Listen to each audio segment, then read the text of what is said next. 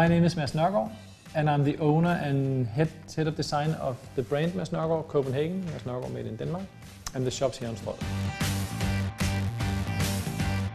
To me, fashion is several things, but the most important and the beautiful thing about fashion, and the reason I work in fashion, is this feeling that you see something and you want it and you didn't even know you wanted it. That's the best part of it, and that's why I work with fashion.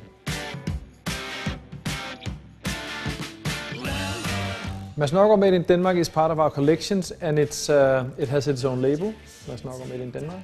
And we're very proud to produce in Denmark. We knit in Herning, we dye in around Vejle, and we produce it on Sjælland. And it's only jersey, and it's because it's made in Denmark, we have to do it really basic, so it's usually no pockets, no zippers, no buttons, and we have to do really simple and strict design. And to me, having all these restrictions is very, very creative, because if I had all the options in the world, nothing would happen. It makes life much easier to know you cannot do this, you cannot do that, you can only do this. Then the energy starts.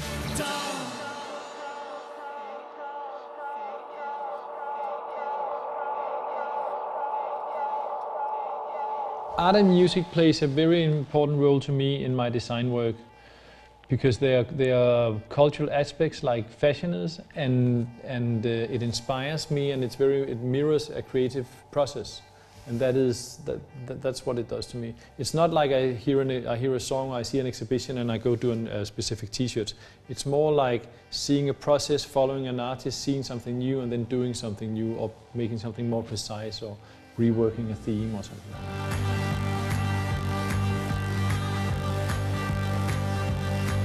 Copenhagen is special to me because I was born here, I live here, I work here, my family lives here. And it's special to me because of the value it reflects in the way we go about each other. Examples could be the amount of bicycles, the equality between men and women. You can go swimming in the harbor. We have Christiania just around the corner. There's an extensive nightlife and cultural life. And it's all amazing compared to the size Copenhagen has. And Copenhagen is not too big. You can overview it, you can live in it, and there are still things going on in the corners that you wouldn't imagine.